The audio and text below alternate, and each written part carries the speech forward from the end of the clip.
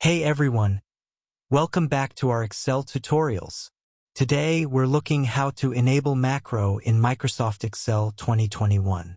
If you can find out a button with warning message right above formula bar, labeled as Enable Content, click it. That's enough.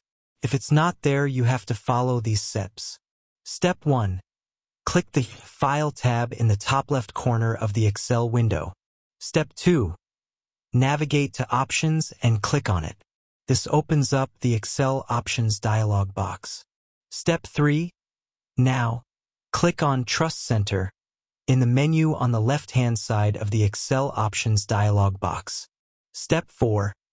Click on Trust Center Settings. Step 5. Click on Macro Settings. Step 6.